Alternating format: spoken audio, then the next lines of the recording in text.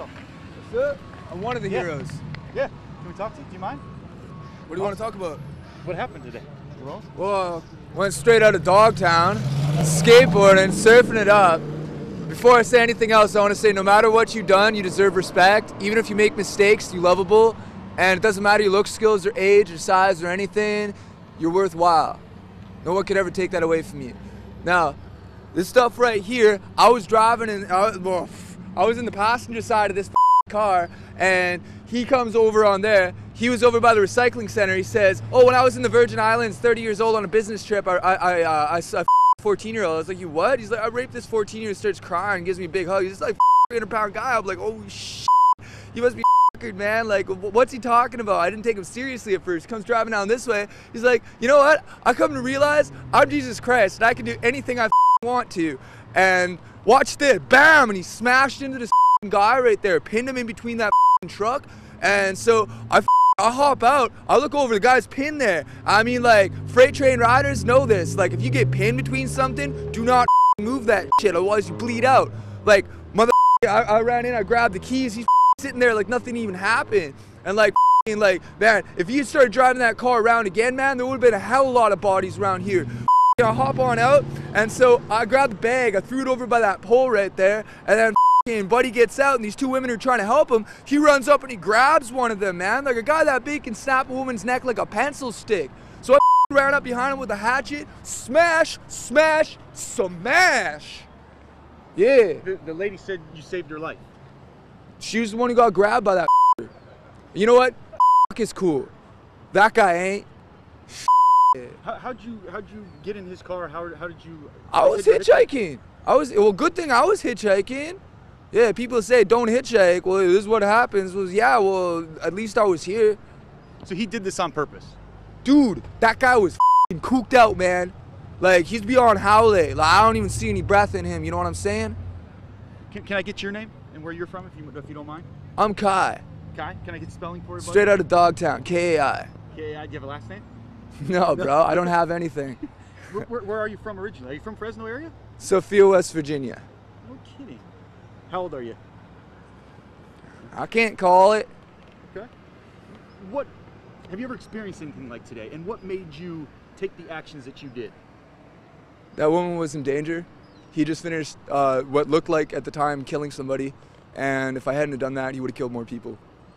So he's dead. Good. You ever experienced anything like that, Kai? Well, this one time I was in an orchard, and this guy starts beating on this woman who he calls his. So I walked on over and I started smashing him in the head. You see all these teeth marks right here for the camera? Yeah, I started smashing him in the head and in the teeth, busted out all his teeth. And the sheriffs, not the policy enforcers, show up and start like, they're like, yeah, so what happened? I mean, like, just give me any old name and just give me old birthday, whatever, just, yeah. What happened today after you're obviously free now, but were you arrested? What was the process? What did they do to you when they came out? Obviously, they found out that you did the right thing, but the time that from the accident until now, where have you been? Well, he started following I cleaned his head wide open with a hatchet. He stood up like he was pulled right up, right? And like, I'm like, bro, if you're fucking Jesus Christ, I'll be the Antichrist, man. Like, that shit. And he starts following me off this way, so I figure I'll lure him away from the crowd.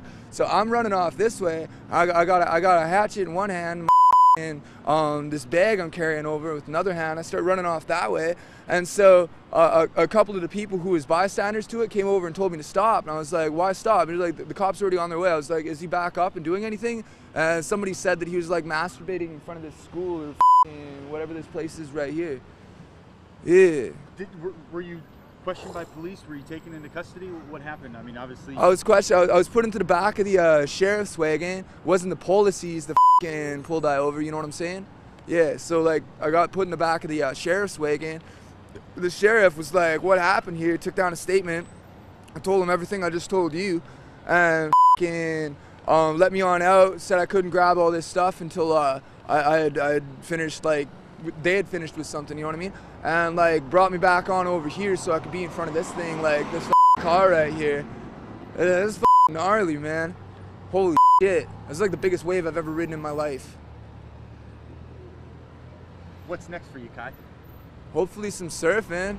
If anybody's watching this somewhere else and they got a mini Mal that they could lend a guy with a wetsuit, I'd love to test out Mavericks.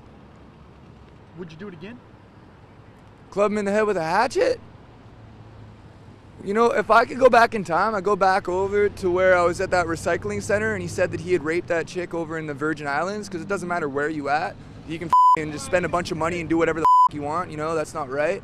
If I could go back in time, I would have dabbed him up right there. No, you're not, I mean, it doesn't seem like you have any concern for yourself. You're all about, I mean, doing the right thing and not even worrying about Kai first. I don't have any family. Like, as far as anybody I grew up with is concerned, I'm already dead, so whatever.